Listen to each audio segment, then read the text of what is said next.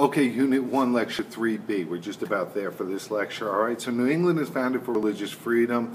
The first ones to land in New England are the Pilgrims in Plymouth in 1620.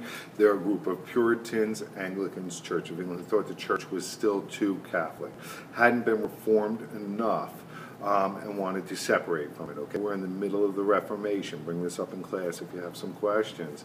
All right, the Pilgrims came over on the Mayflower, and before they even got off the boat, the men gathered and wrote the Mayflower Compact, the promise to respect the laws they made for their community. Puritans are going to come later.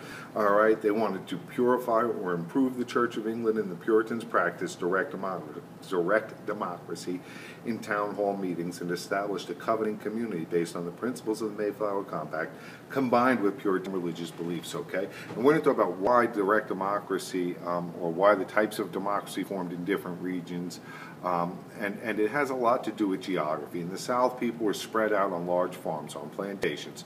So they elected representatives to make laws for them.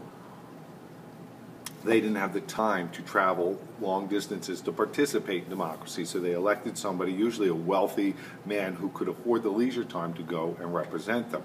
In New England, poor rocky soil led to the development of towns, so people could participate directly because they lived close by, and they'd have town hall meetings and you could show up in the afternoon.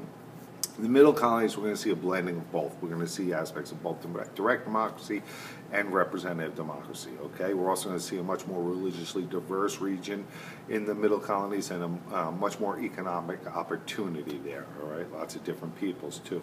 So some things to remember from this first group of lectures: the effects of colonization, all right? Worldwide commercial expansion. Commerce equals trade, okay? So trade between continents in goods, ideas, and people. The slave trade will be very important, all right?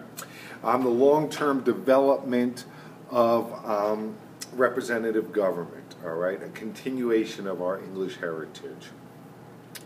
The development of ideas on religious freedom.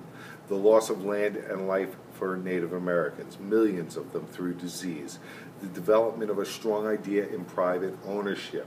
And the agricultural economy in the South and Caribbean will lead to slavery. All right, so those are some big effects of colonization that I want you to be aware of. And I'm hoping to get some discussion on the key concepts. Bring these up in class so that you're not waiting till the end of the unit and the writing portion of the test is not such a big surprise. All right, I expect writing on every test.